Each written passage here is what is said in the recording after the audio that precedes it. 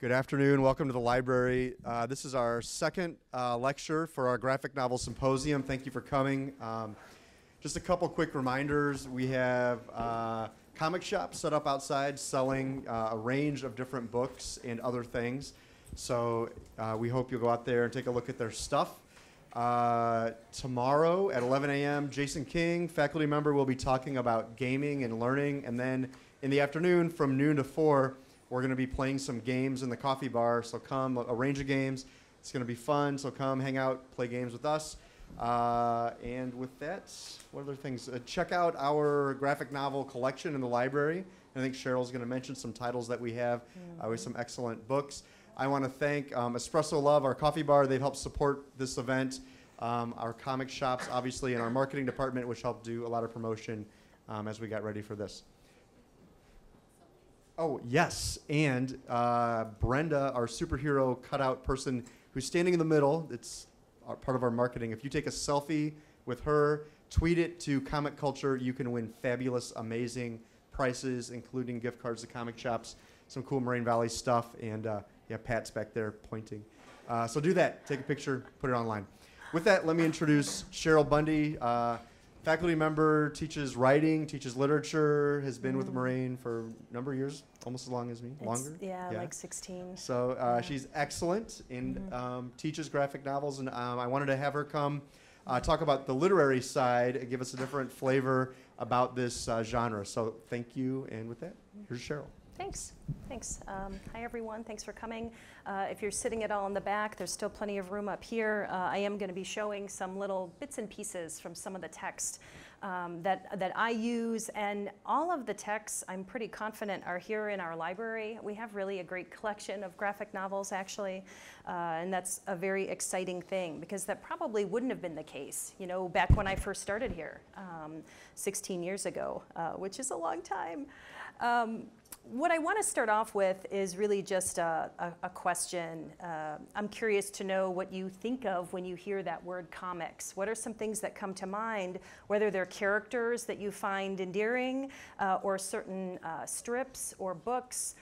I'm just curious to know, when you hear that word comics, what pops into your head? And just shout some stuff out. So pictures, tights. What else?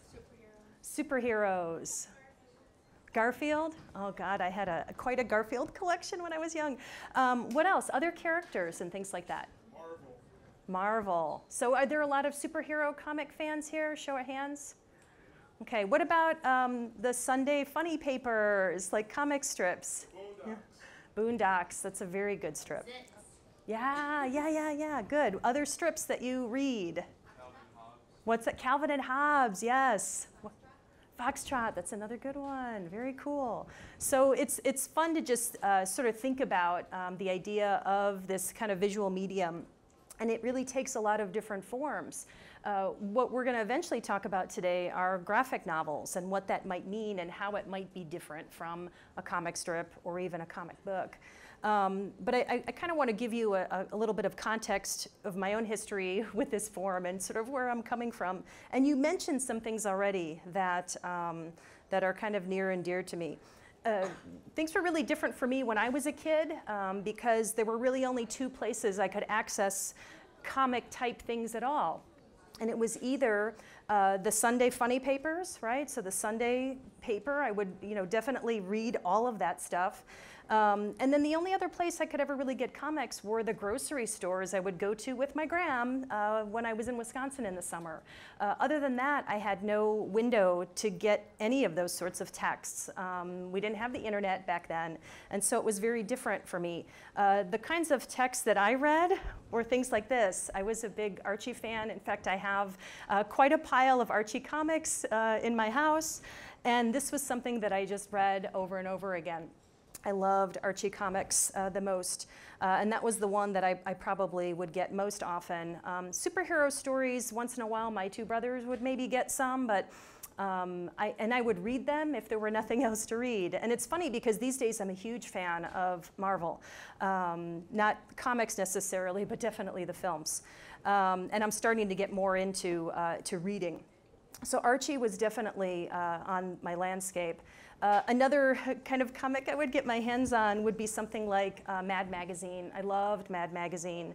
And Spy vs. Spy, definitely one of my favorite parts of Mad Magazine. Those, again, were two things that I had access to mostly at the grocery store because I didn't know of any comic book stores. I didn't even have any friends who read comics. I just didn't know anybody. And these days, it's so easy to find other fans online. And back then, it was much, much more difficult to do. In terms of what I would read in the paper, the things I really obsessed over were comics like these. Gary Larson's The Far Side, and I'll give you a second to take a look at that one. This is a good one.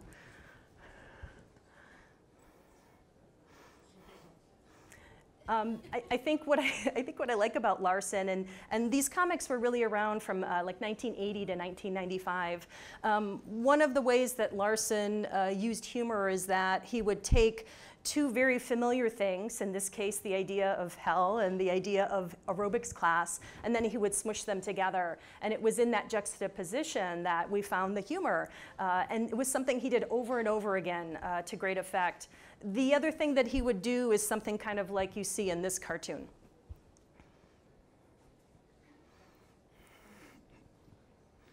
So he would offer, I guess, a glimpse into something maybe we wouldn't have access to. In this case, the fact that normally the cows are just hanging out together, walking around in the fields, right? And he would use those two techniques so often in his comics. And it was something that was surprising to me at the time. It was intellectually interesting to me at the time. And it's one of the reasons why I loved that strip so much. Another example, and this is one I think one of you mentioned, but probably a lot of you know Calvin and Hobbes at least a little bit. And I'm going to give you a second to take a peek at that one, because I think you can read it based on where you're sitting.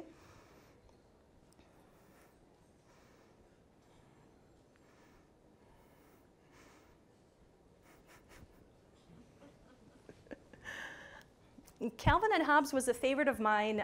This is a strip that ran between 1985 and 1995. And so for me, this was like my high school and then college years. And so one of the things that I always found interesting about Calvin and Hobbes was the author, Bill Watterson, his focus on education. Like, he often criticized education. He made fun of it to no end. And again, as a student at the time, I found all of it incredibly appealing and intellectually interesting. I loved that so much about these strips. Throughout those years, I was definitely a reader of plenty of comics. And amassed quite a collection of any of those strips. Like, you could go to the store and buy a Garfield collection. I had plenty of Gary Larson collections. You could eventually buy the entire Calvin and Hobbes collection. So books that collected strips that would appear in the Sunday papers. In the middle of my college years, there was a book that came out, though, that seemed radically different from anything I'd seen before, and it was incredibly appealing, and it was suddenly something everyone knew about. It was very popular, and it actually won a Pulitzer Prize. It was so significant, and that book is this one. This is just a little glimpse of that book. It's called Mouse, and it's by Art Spiegelman. It came out in 1991, and it really was the first graphic novel to get a significant prize like a Pulitzer. I mean, that was really unheard of back then. And just taking a peek at this, you might see how it would be sort of different from any of the other stuff I've shown you so far. And I'll give you a second to take a look at it.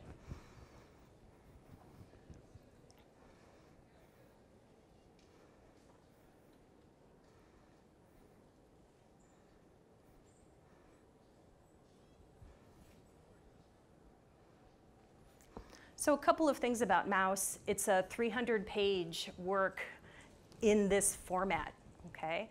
It's a 2-volume set, and it's basically about Art Spiegelman, who is the creator of it. It's about him talking to his dad about his dad's experiences in the Nazi concentration camps. And it's much more than that, but that is a basic sort of summary of what the book is about. And what you see here in just these 2 panels is Art Spiegelman talking to his dad. And then you see us go actually into a flashback where some characters are yelling, and we see some text on the top in the second panel. continuing the story almost like a voiceover narration. And the box in the corner as well continues that sort of voiceover narration. So there's a lot of stuff going on just in these two little panels that make it a little bit different from reading a Calvin and Hobbes strip. The other thing that's added in here, which maybe you can notice just by looking at the way the characters are drawn, is that there's some symbolism at play. We have the Jewish people depicted as mice, and the Germans are depicted as cats. And so there's some interesting stuff going on there, some interesting choices on the part of the creator. So looking at that text, being someone who was in college at the time, someone who always was sort of interested in this visual way of expressing ideas and expressing little stories, to see something like this was really quite radical. And for a lot of people, just mainstream people who weren't like comic book junkies, definitely this was something that was surprising. I'll show you a couple of other panels. I'll give you a chance to take a look.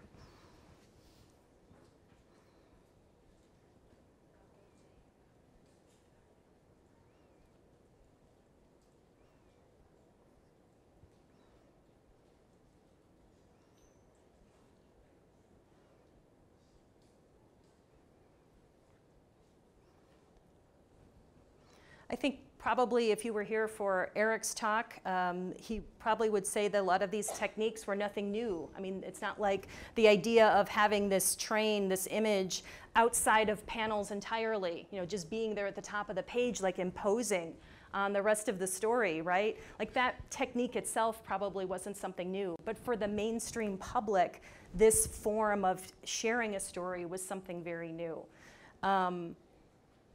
And just a lot of interesting choices here too, in terms of how the story is being told, the amount of detail in the panels, even the choices about the way the characters are looking at us as they're, you know, seeing where they're going.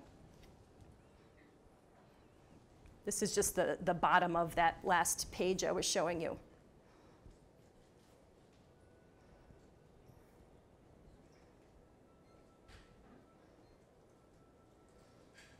Again, lots of interesting choices being made. And what I want to tell you about the story, too, is that it wasn't just the way the art was represented or the idea of using symbolism, the cat and the mice, and so on.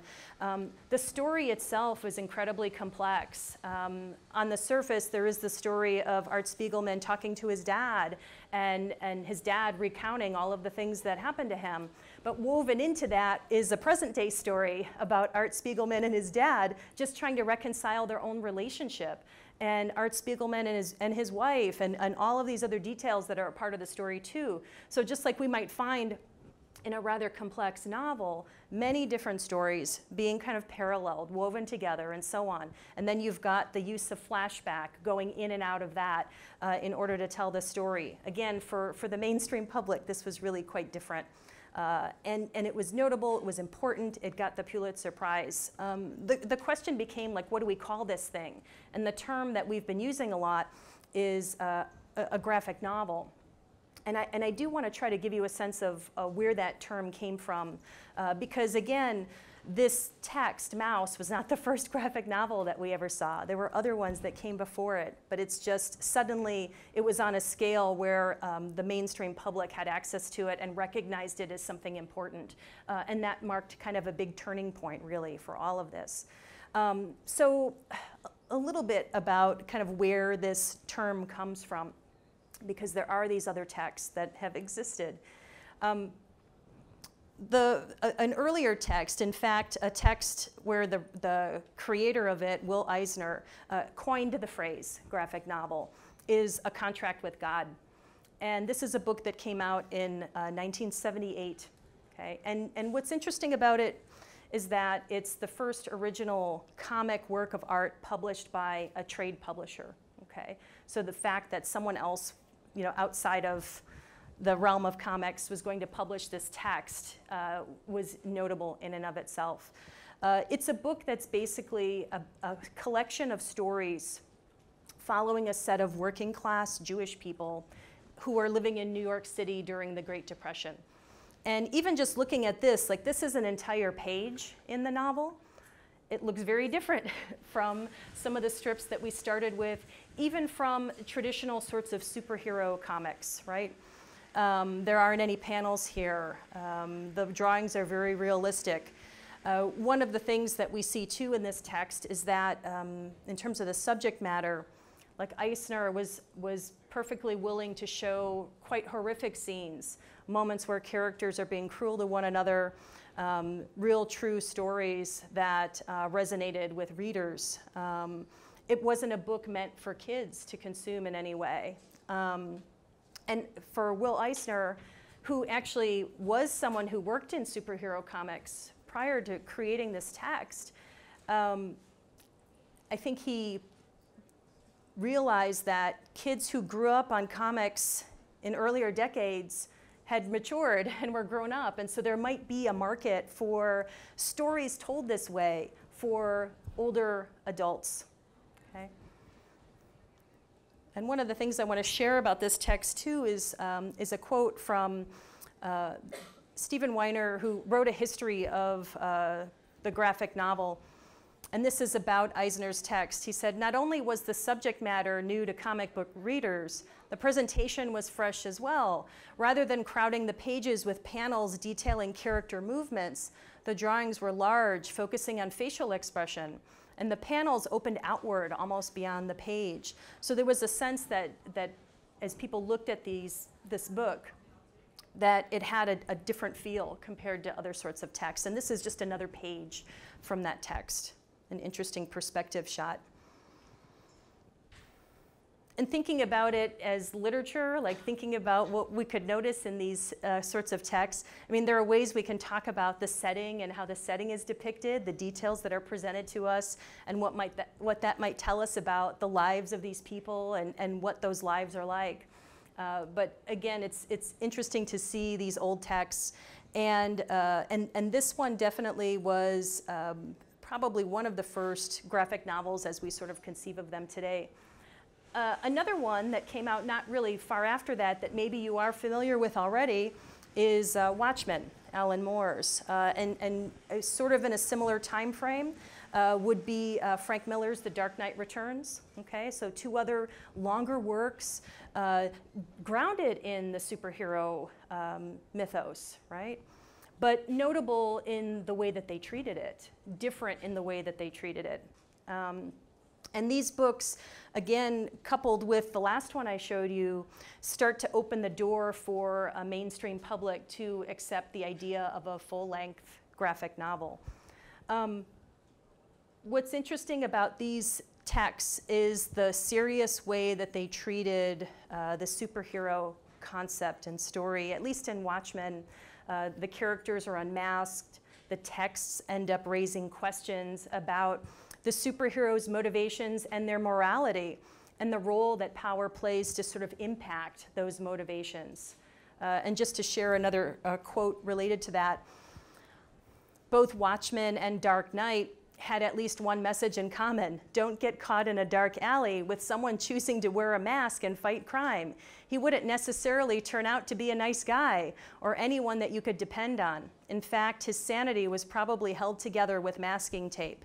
And so it's this sort of questioning of who are these people behind the mask. It's something that we've seen certainly in the more recent superhero type movies, right? Where the whole idea of who is behind the mask and what is their life all about starts to be questioned a little bit more. It's very interesting. So we kind of go back to this question of what is a graphic novel, and one way to sort of think about it is as a format and not like a genre of text, okay? Because within that format, a graphic novel could be a work of fiction, okay, which is a genre. A graphic novel could be a work of nonfiction, okay? It could be a romance, it could be sci-fi, it could be fantasy, horror, superhero, like any of these genres that we're familiar with, okay? And it's more about the format that we're experiencing the story in, okay? A couple of other things we can probably say about it. Certainly we see that They are longer works presenting a story in depth. Any of these that I've shown you so far are longer works. They're not like a smaller comic book that you'd pick up. They're obviously not like the comic strips that we've seen either. And many of the elements of the story are presented visually. I have a hard time figuring out a good way to define a graphic novel because I don't want to try to argue that a graphic novel is more complex than a comic book or a comic strip. I don't want to argue that it's more sophisticated. I don't want to argue that it's more anything than comic books or comic strips. I don't know that those distinctions are incredibly helpful. I know that we can look at a text like Mouse and recognize that it's longer, that there's this big complex story that it's working with. But we could kind of analyze any text. And so I don't know that I want to put it up on like a special pedestal and say somehow that graphic novels are different from other sorts of comic texts. Just to give you an example of how we can apply analysis to anything, even if it's just popular, I have Archie again. And one sort of interesting thing about the particular artist who draws some of the Archie comics is what we would call today a photobomb. Like there's this character like in the panel just taking up a big chunk of the panel, looking at us while all the action's going on in the back. It's kind of weird. And then when you start to see that actually it happens a lot, and I'll give you a chance to read if you want to read.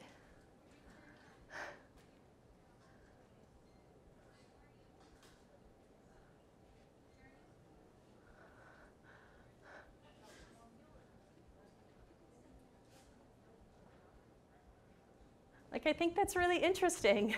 And I know that we're just looking at a comic book and it's Archie, and somehow that means it's lesser, but there's some interesting choices being made. And what does it mean that the panel is drawn in that way with this character crowding the space? Is it a way for, I guess, world building to happen? In other words, it seems like the world is bigger than just them in any of these scenes. Like, is that the meaning of it? Is there a judging eye, being cast on what's going on with any of the characters? Because, if you know anything about Archie and the world of Riverdale, like there's a lot of goofy things going on that aren't necessarily like the most important things in the world, right? Fighting over boyfriends and girlfriends and whatnot. So is this like a gaze that's meant to judge in some way? I don't know. But noticing patterns in these kinds of texts, especially in visual texts, is really what studying literature is all about. So I don't know if I want to say that Archie is literature, but I don't know if I want to say that it isn't, because any of these texts can be analyzed if we're looking for the patterns, if we're looking for things, and if we have kind of an open eye and an open mind. And I think that's exciting. I think that's one of the things I enjoy most about analyzing texts, especially visual ones.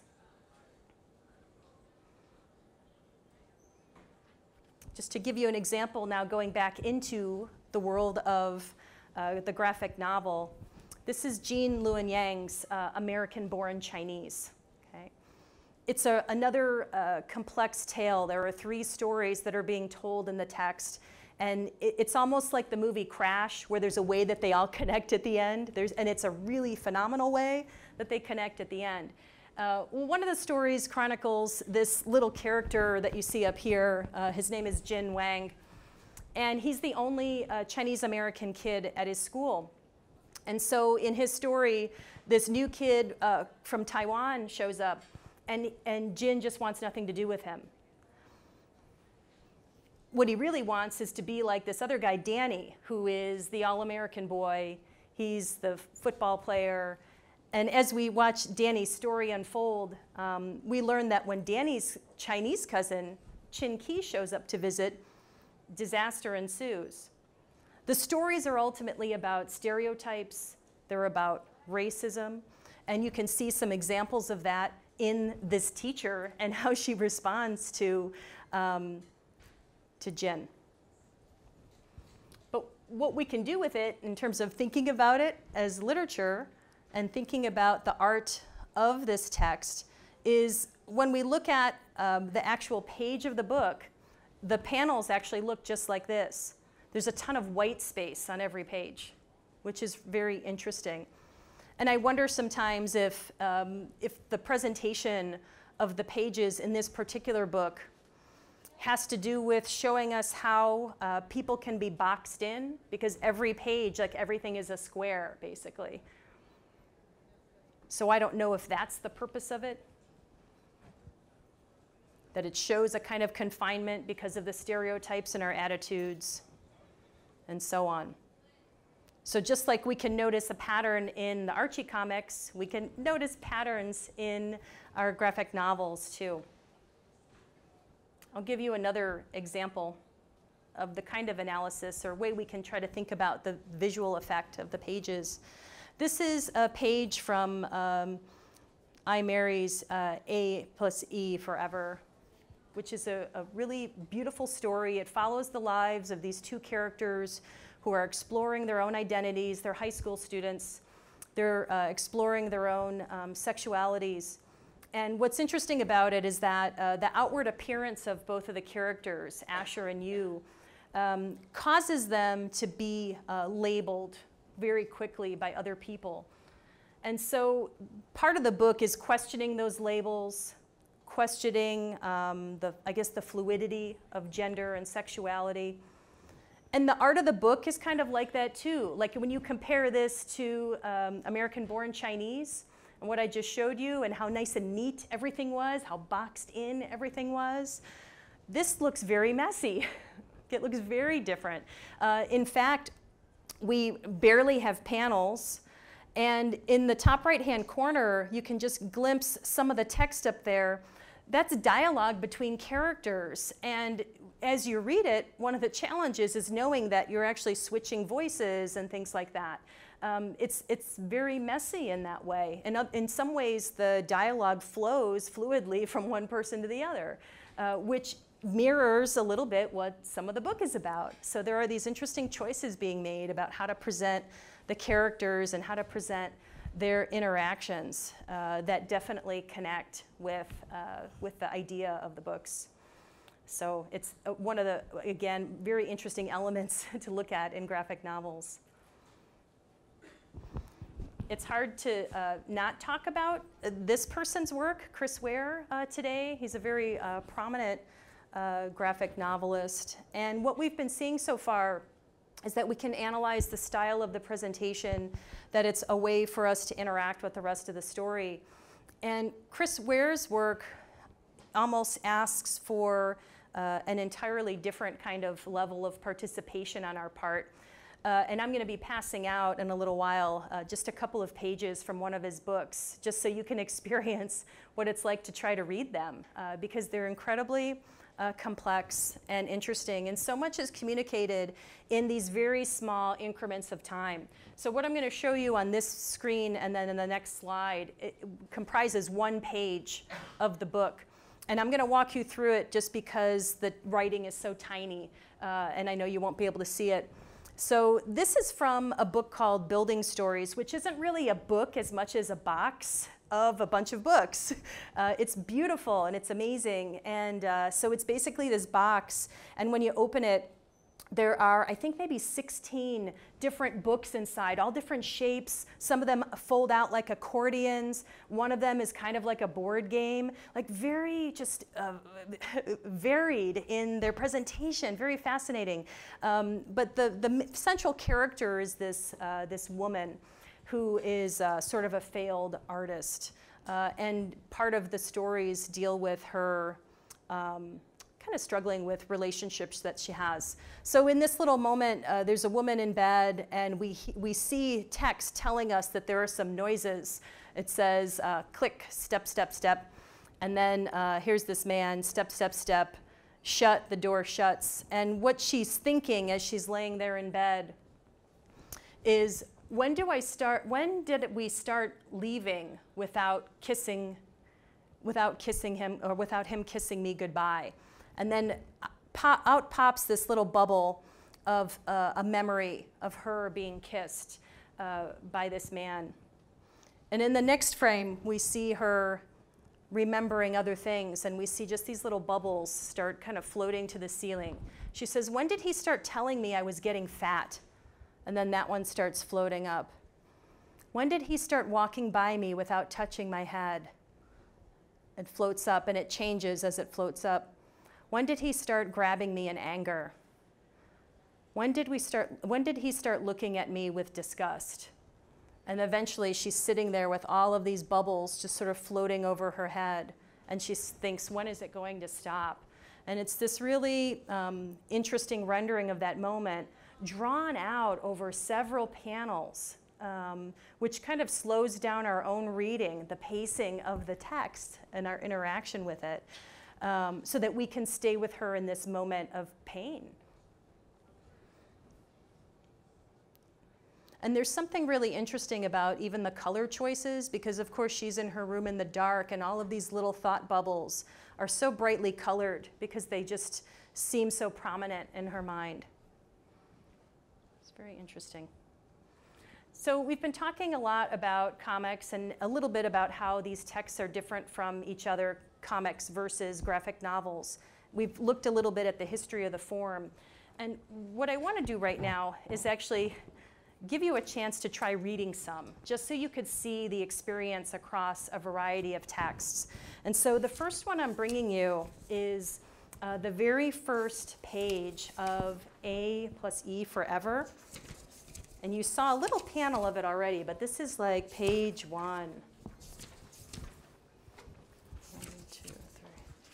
And I just want you to think about what it's like to read it. Like, where do you start? What are you looking at first? What are you doing with that? And so on. In creative writing, we talk a lot about, well, where do we begin the story? Like, where's the best moment to kind of bring our reader into our world?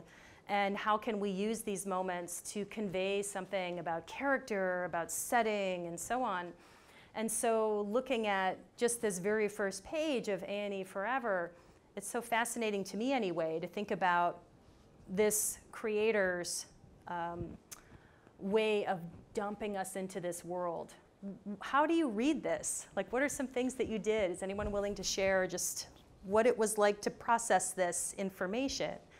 And this is all you have so far. There's a lot more to the book, obviously, but this is just our page 1.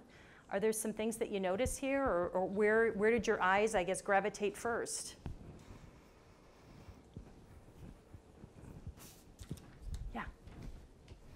Well, first I read the top left corner where it says like his year. Basically, it says like sex still waiting and just really good. And he basically even describes like his clothes, I guess, to kind of likes to say like, oh yeah, he's just wear these clothes. I guess that's how people identify him. Right.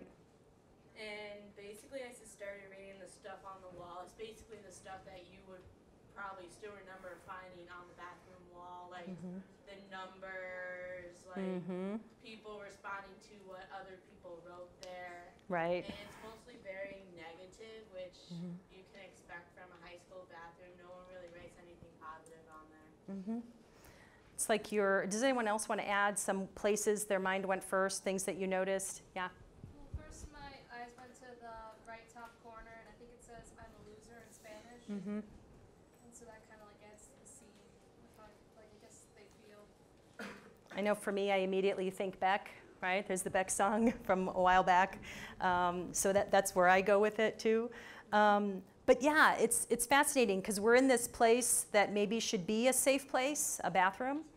But there on the wall are all these things that are assaulting the person because it is very negative. There's homophobic stuff on the wall, really aggressive stuff written on the wall. And so you're trying to get a sense of who is this person and how are they responding to that? Because what's interesting about the choice here too is we don't get to see Asher's face. We just see him from behind, right? So we don't get to see how he's responding to all of the things that he's encountering. Like we're just a voyeur in a way, standing behind him looking at all of this stuff. So very interesting techniques. And these are some things that we might talk about obviously, if we're going to analyze and sort of try to understand who this character is. But just to see that as an introduction to him, it's super interesting. The next sample I have is from Mouse, which you've seen a couple panels of. And this is not the very beginning of the book. I think it's the beginning of a chapter. And same thing as before, I just want you to think about what is it like to try to read this. And maybe in the back of your mind, you'll be thinking about how reading this is slightly different than reading the one I just shared with you, right? This one's going to seem a little bit different. My guess would be that interacting with this one feels a little bit different than A&E Forever and that first page. Does anyone want to say something about what was different about it, or whether it seemed easier or harder to read, or anything at all? Yeah? It seems like there's like a little bit more satire into it, a little bit more comedy, making fun of like the prescription drugs that the father has to take, saying this is what I call the stuff that pharmacists give you, junk foods. Because there's a lot of times like the doctors always prescribe you a certain amount of pills, taking this, that, and the other. And then at the end when he asked, well, Dad, did Mom have any boyfriends before you? He said, yeah, just one tall guy from Warsaw, he was a communist. It is funny. And I think that there are plenty of ways that the choices about what these characters say helps create their characters and maybe their wry senses of humor and things like that. So that's, I think, definitely present. We certainly get at least some speech here, and we didn't in the first page from A&E Forever. What else? Other comments you want to make about what it was like to process this a little bit and read it, or just follow along with it for that matter? Was it easy to get into the flashback? Because we do jump into one sort of towards the end, right? So it's a rather smooth transition there. So again, what you'll notice as you interact with graphic novels is that there are so many different techniques that the writers will use to move us in and out of different elements. You know, here again we have sort of what I would call like voiceover narration in a way, because it's like if you're watching a film and you hear someone talking over the scene, that's what happens on the second page once we shift into the flashback. We still hear Art Spiegelman's father talking about what's going on in that scene. So just a difference in how the stuff is presented. What I really want to do is show you this Chris Ware set of pages, because this one's going to be very different. And the front page, let's see, let me pass this out to you. I'm trying to pass it out so that it's clear which is the first page. This is from the very beginning of a book called Jimmy Corrigan, the Smartest Boy on Earth. Does anyone need more time with this one? It takes a lot longer, right? What was different about this one? This one's really different. What's different about it? About your ability to process it? What did you have to do compared to Mouse or compared to A&E Forever? Kind of had to fill in the emotions yourself. Mm-hmm. Because in the other two, you get the visual and the emotions are really present in words, but in this one, you really have to put in the emotions. Yeah, I feel like there are these gaps, and you're looking at what's going on, and then you're trying to think, okay, so how is he feeling at this moment, and what's even really going on here? Because that isn't totally clear unless you're really kind of digging through these frames. Even just figuring out where to read next, I find, is a challenge here. I don't know if that's true for you all as well. Like figuring out where, in some places he puts little arrows to just point you to the next little box, which I think is really cool. And again, it's like we are kind of moving generally left to right, but I think it's more complicated than that. And there's a lot going on in the story, right? Because what's going on in the story? What is this two little page thing a story about? What's going on? What's that? Appearance and reality. Yeah. And we have this is little Jimmy, of course, who, just in terms of the details that are presented here, in the very first frames, like he's so into superheroes, even the showing him with his hand out the window going like this, you know, like he's flying, and nothing is said. We don't hear Jimmy say anything about what was important to him. It's just presented to us visually. And so we take that as part of the character development at that moment. And then we see them get to this location, and he just bolts for that Superman booth because he wants that autograph. And then, of course, we find out what the Superman character is really like. And the hard part is, I think, watching him get dragged along, like on the date with his mom. So very interesting. And of course, Superman comes home with them at the end. So we see that. Dialogue is, I think, very interesting in terms of how it's presented. You really do have to think a little bit about who's probably saying it, right? Whereas in Mouse, it was really clear who was speaking because we have a very kind of obvious speech bubble, right? And that isn't really how Chris Ware is presenting that material. Yeah. Just so sad. Just it is. Just deflates. He sees him, he's so excited, and then all of a sudden his face just empties and then disappears. You know, his whole, he's just holding the autograph in the back of the seat. Mm-hmm. He's ignored and it's over, and he wanted to be part of the superhero. He wanted to be a superhero, and now he doesn't. I mean, there's a great little contrast. I'm on the second page, and in the middle panel at the very top, Jimmy's sitting there, and here's another neat little setting detail. Like, nobody's there to see Superman. There's some dude in the back with a hat on looking at a book, right? And Jimmy's sitting there going, ha, ha, ha, he's laughing, he's totally enjoying the moment. And then you contrast that with a panel that's on the very last row. He's sitting in the back seat looking at his autograph, and there's a ha-ha that's lingering there in the air. But now it's just the flirting between the Superman character and the mother. And so there's a very interesting parallel there that's incredibly sad just in that moment as you try to kind of dismantle the scene and really analyze it and see what's going on. Yeah, what else? I noticed, he's supposed to be a young kid, but the way his face is, he looks really old. Yeah, that's a trait of this text and how this character is presented. Chris Ware is a Chicago artist, I think, and I know that this story and Building Stories takes place in Chicago. And this story is definitely focused more on Jimmy as an adult. And so I don't know if the way that he's drawn as a kid is meant to help us connect with the older version of him, if it's meant to show that he's different from other kids, maybe, he doesn't look like the other kids. But yeah, I noticed that about it too. It's definitely how I respond to the character and the way that he's drawn. Other comments? So I kind of presented you with 3 different stories just so you could experience what it's like to try to read them.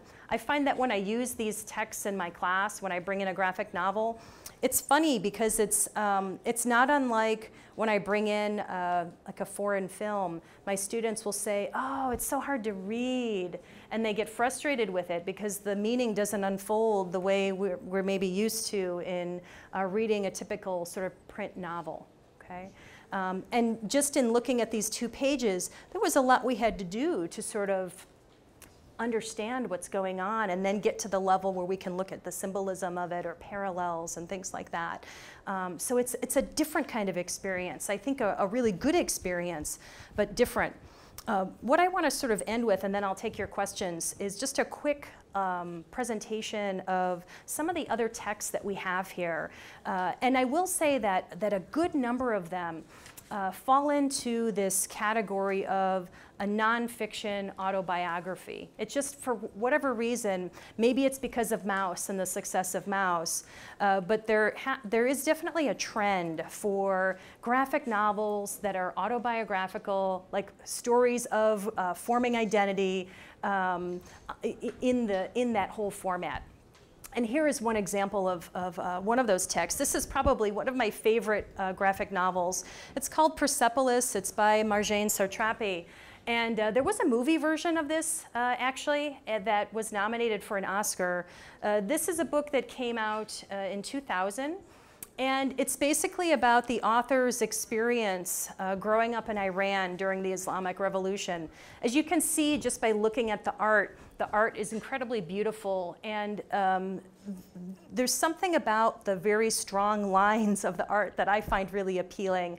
And then there's a lot of imagery throughout the book like this, where it's almost like an M.C. Escher kind of print. There's something about the patterns and the way that she will create, even in that top row, these sort of parallel images. That's incredibly beautiful. But it's a wonderful story too, and we have this text. Another pretty well-known graphic novel in a similar vein, another autobiographical nonfiction, is Alison Bechdel's Fun Home. And this is about the author's life after her father dies. And it's also a sort of coming out story. It's about her experiences coming out. And it's, again, beautifully rendered, super interesting and quirky and fascinating. Another of my favorites is Ghost World. Maybe you've seen the movie version of it. The movie version is great, but I love the art of Daniel Clowes in this text. And so this is a work of fiction. And it's another high school-based story. Like, I think it could be interesting to maybe pair this with A&E Forever as a kind of high school story of people trying to figure out who they are, figuring out what to do post-high school, and so on. It's dark and it's crass and it's incredibly funny.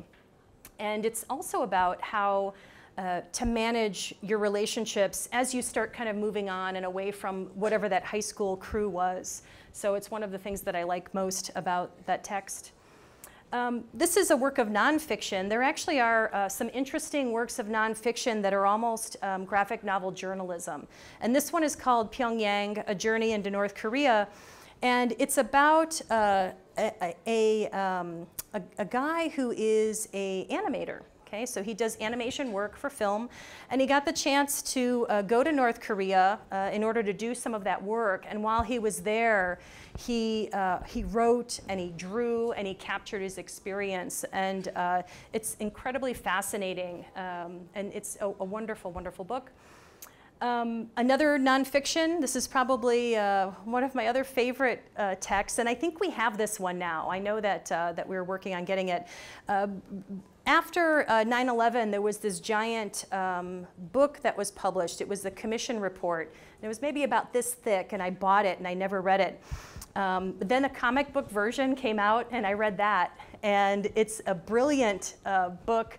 It's basically an example of a graphic novel that is adapting a text that already exists. Because, I mean, if you go into the graphic novel section of the bookstore, or the library, you'll find that one other little subset of these texts are adaptations. Like, I have a really cool copy of Kafka's The Metamorphosis in graphic novel form. There's a 3-volume set called The Graphic Canon, where they've had various artists put together comic book versions, graphic novel versions of things like Jane Eyre and so on, you know, famous literary texts. So they're adapting something that already exists just in a new form, and that's what this one is. But it's probably one of the best books I've ever read about 9/11, hands down. And one last book that I wanted to mention has a very weird title. It's called Asterios Polyp, and it's by David Mazzucchelli. And it's a very interesting book. It's a fiction story about a professor whose apartment gets struck by lightning and it burns down, and he decides to just get away from his life as far as he can, and he ends up becoming a mechanic somewhere. And in the end, he has to face everything that's happened to him in his life and deal with his past. But what's interesting about it is the way the art is done. The creator assigns different artistic styles and colors to different characters. So there'll be moments where characters will be interacting, and one character is usually all yellow and, you know, very blocky, and the other character is usually pink. And so when those characters are interacting together, all of those colors are blending. So there's something really unique about the art and the way it's presented in the text that I find appealing. The last thing I wanted to share with you, and then I'll take any questions you have, is just an actual print text that is notable right now because it's a part of Chicago's One Book, One Chicago program. And that book is Michael Chabon's The Amazing Adventures of Cavalier and Clay. It's another Pulitzer Prize winning book, but it's about like the glory days of comic books, superhero comic books. And it's a work of fiction, but it's almost like historical fiction the way it reads. It's amazing, it's brilliant, it's a fun story. And so if you're interested in the idea of what those artists' lives were like back then, this is really a great read. And it's a good time to do it because you could go see the author. He's going to be here this fall. Not here, but he's going to be downtown as a part of the program. So it would be a cool opportunity. So I wanted to share that as well. Are there any questions about anything? Was this interesting at all? Was it helpful? Questions? Things you're curious about? You good? Cool. Well, stick around if you have any questions. I'm happy to share anything I know about these texts. And again, most of the ones that I've shared with you today are definitely located here in our library. So thank you.